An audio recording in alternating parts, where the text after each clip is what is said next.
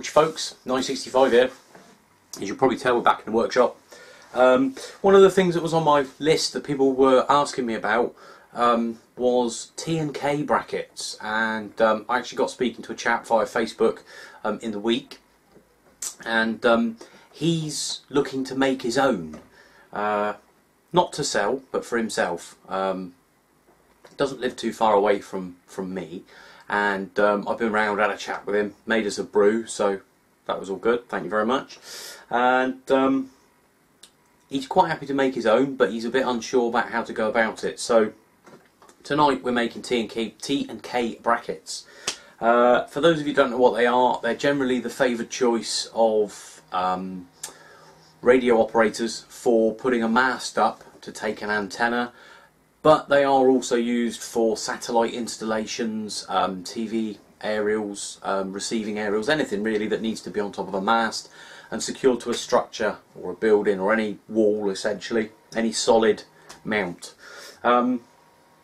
They are quite readily available to buy, actually. They come in various sizes. The three most common are probably 12-inch, 18-inch and 24-inch. So 1 foot, about 1.5 foot and 2 foot. And the measurement refers to how far out from the wall the bracketry is.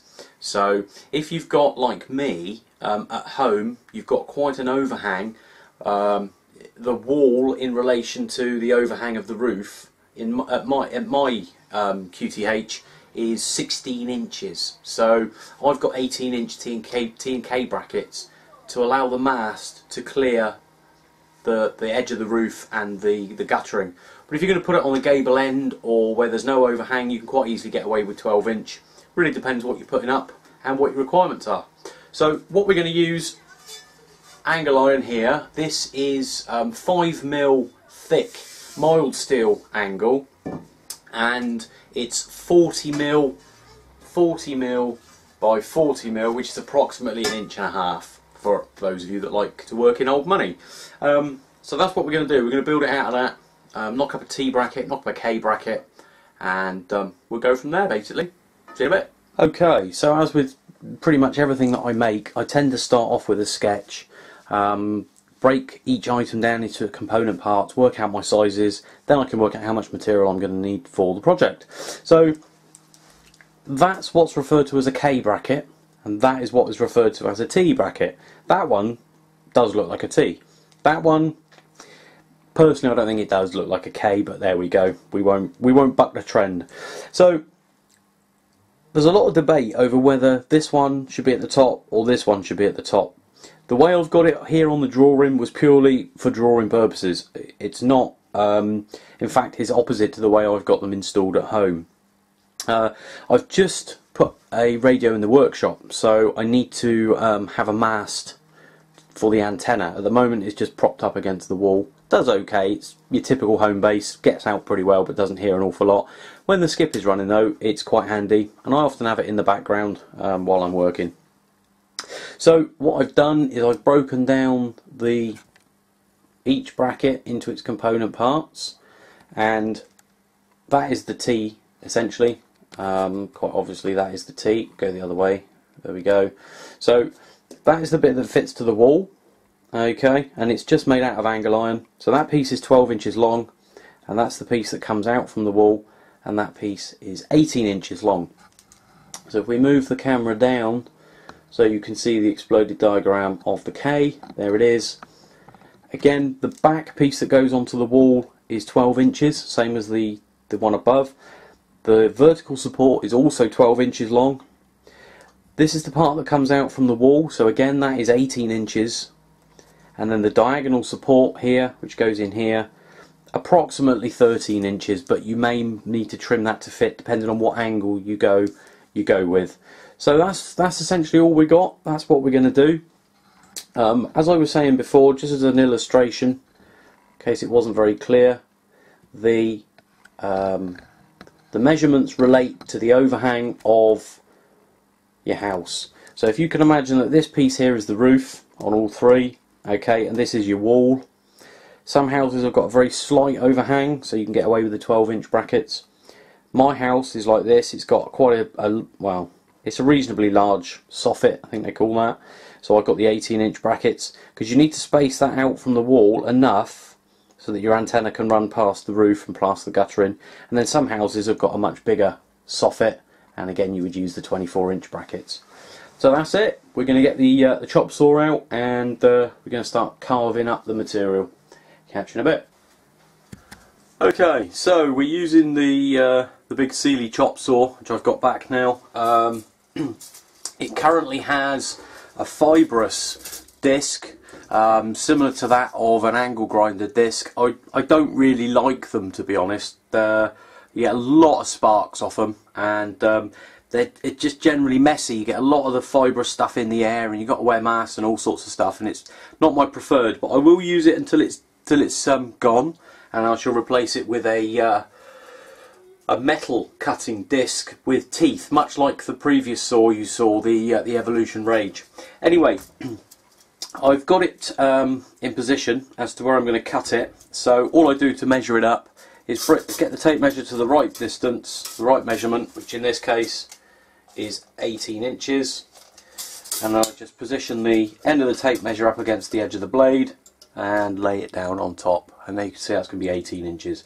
You have to take into account, a lot of people don't, I see a lot of people do this, you have to take into account the thickness of the blade. So if you want the end of the part to be here, then measure up to the edge of the blade. Don't bring the saw down on top of your line, because the saw blade is 3 or 4 mil thick, so what you'll end up doing is cutting everything a little bit short. So we're going to get the safety kit on, safety specs, and this thing is very, very loud. So ear defenders, incidentally they are military ear defenders, and I picked them up on Salisbury Plain when I was about, I don't know, I was only a kid, I was still at school, and I've had them ever since. So surprising what you can find up there. We'll reposition the camera and we'll start cutting. Okay, so we're going to start now. I've got my favourite working top on. It is incredibly warm, so I'm going to sweat for this one, but never mind, it's all part and parcel of the metalworker really. Let's get cutting.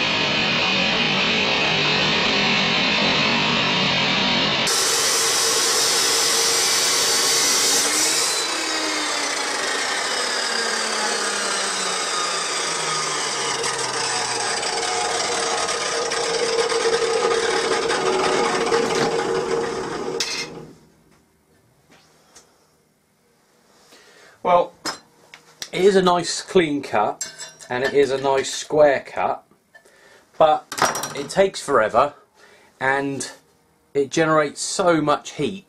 The end of that, I can't even touch the end of that. So what I'm going to do, I'm going to swap over to my other saw, I think, and we'll use that one instead.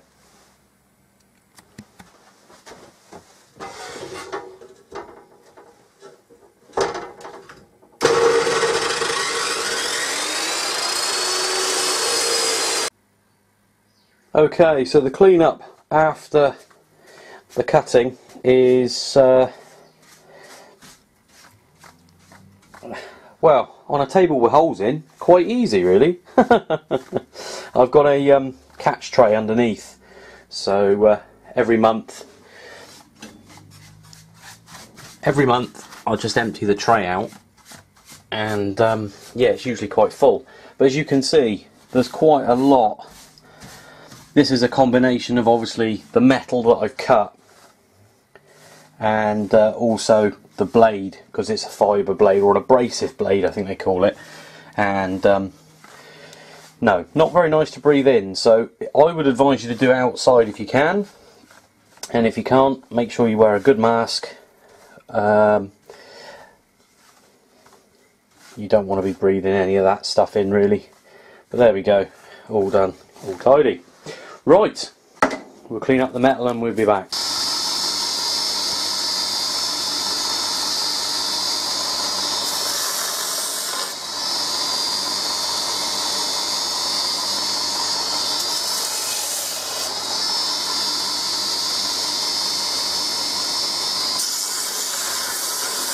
Okay, so we've got the pieces all cut out, and that's essentially how they're going to go together. That one was obviously going to be an equal distance. What we'll do is we'll mark out the holes here and here, here and here, to take a U-bolt. That's going to be where the mast sits.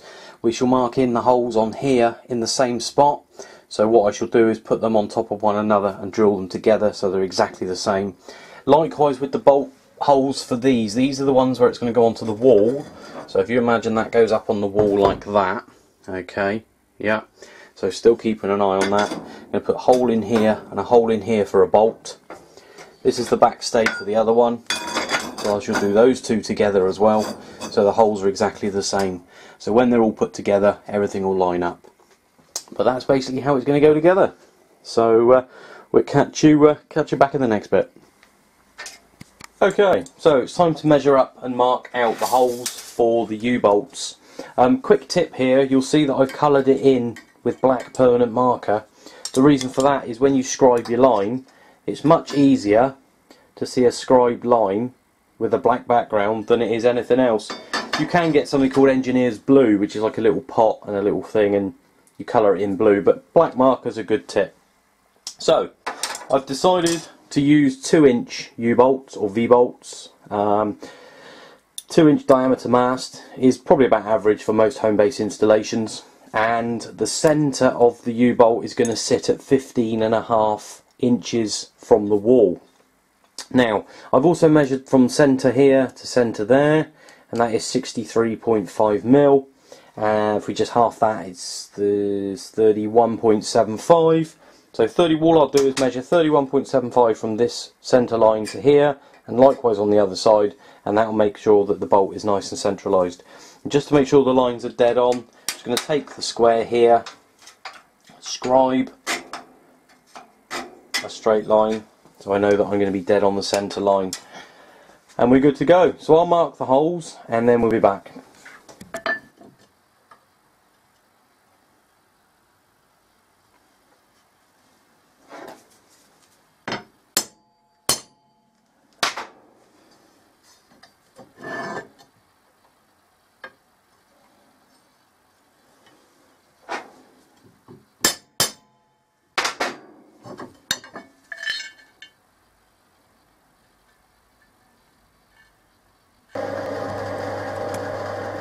So all I'm doing here is just drilling the holes. This is the pilot holes, 5mm drill, and as I say, I've got two pieces together there, so the holes will be perfectly lined. And there we go, there's the first one done. And I've got the mole grips there. The only reason for the mole grips being there is to keep them together. Now, someone did ask me on Facebook, again, I seem to get an awful lot of messages through Facebook instead of through the YouTube channel, but that's no problem. And they said when they're drilling, they get all these really long, sort of wispy, I've actually got a, sort of this sort of thing coming off their drill and binding up on the chuck. How can you avoid doing that? Well, the easiest way to do it is when you're drilling, is when they start, is back off the drill. Every time you back off, you break the chip, and that's the easiest way to stop you getting all those long curly bits.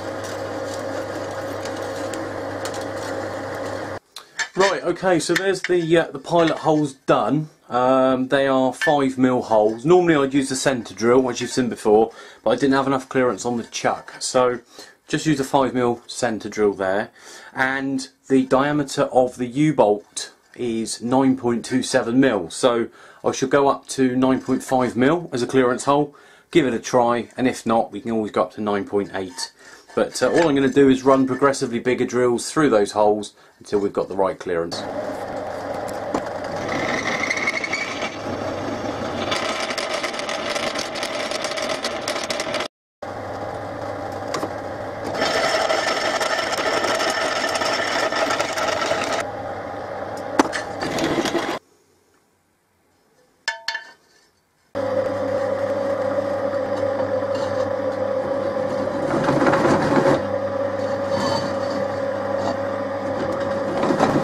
Okay, so we've pretty much got all the component parts ready.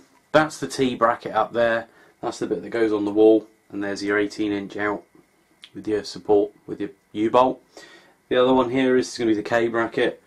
Essentially a T and a K start off the same, they both start off as T's, and then this one gets these additional two pieces.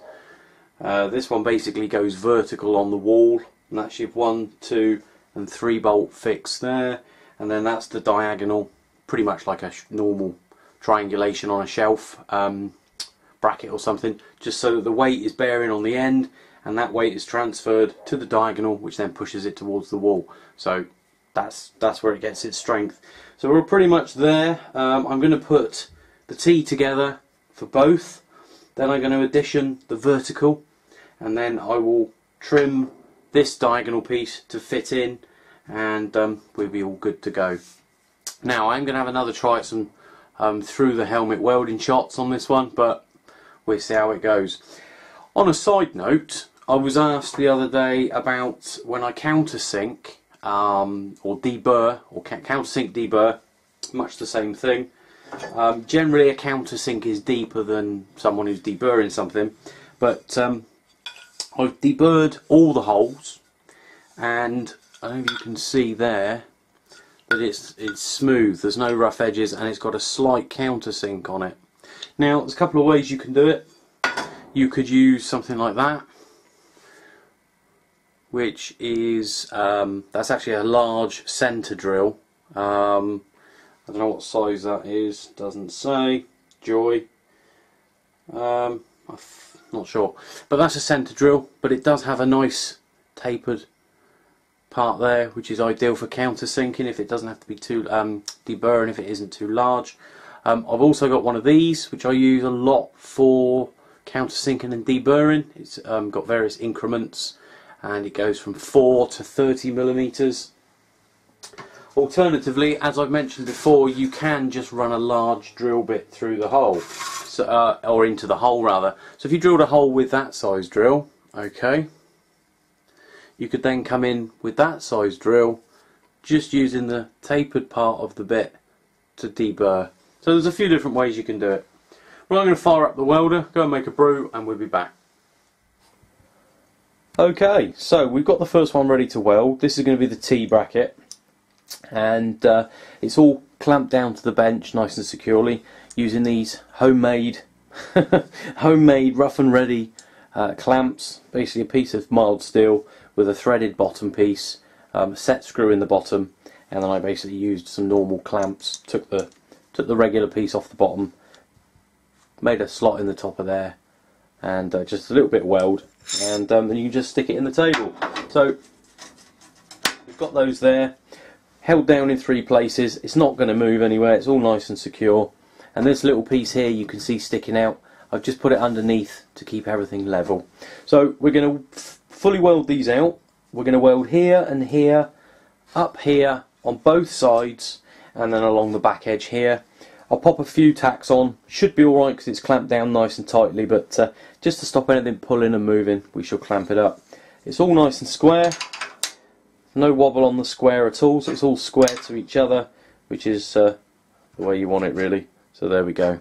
Right, we'll get the welder out of get the camera out of harm's way, and get cracking.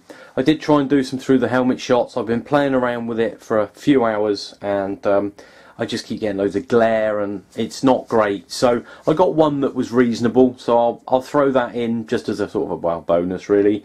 But we're not going to do any through the helmet welding shots on this one. If anyone's watching that knows a good way of doing it, I've tried through some normal welding glass. I've tried it with through the inside of a helmet, and it's just pants. So I'm not going to bother. If anyone's got any tips on that, I'd be glad to hear it. Right, let's get the torch going.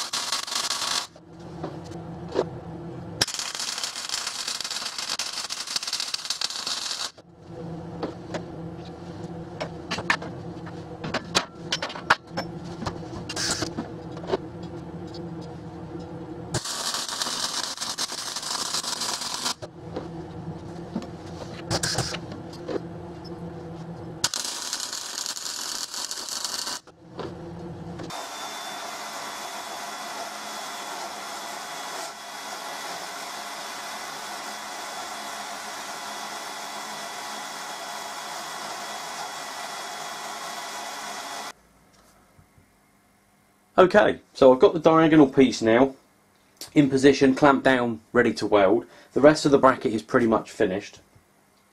What I did, normally when you get these brackets, they'll leave the angle square like that, pop it in there, weld it in, and jobs are done. What I've done is I've trimmed it off here and I've trimmed it off there, so it sits nicely and flush up against the rest of the angle.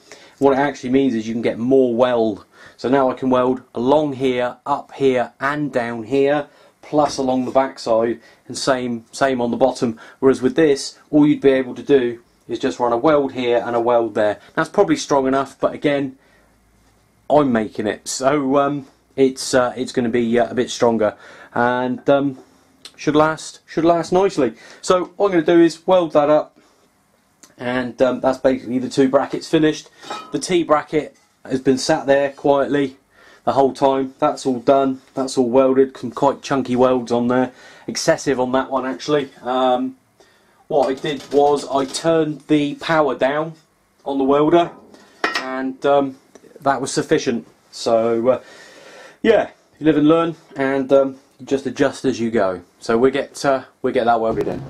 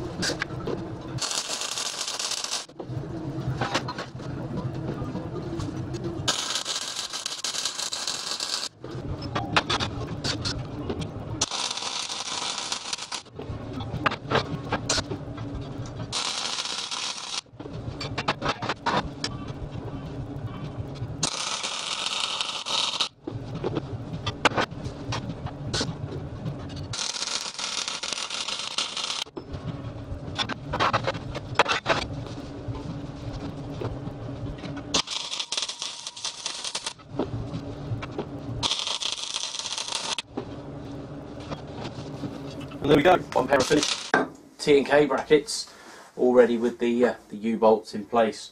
So, all in all, didn't take too long. I would think you'd probably be able to get this project, if you allotted yourself an hour should be plenty of time.